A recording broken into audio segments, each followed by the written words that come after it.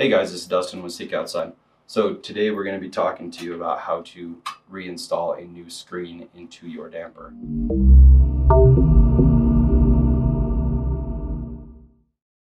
So first you want to remove the damper flap. Go ahead and pinch, pull, and twist the shepherd's hook out. At this time, go ahead and pull your screen by pushing it through the bottom.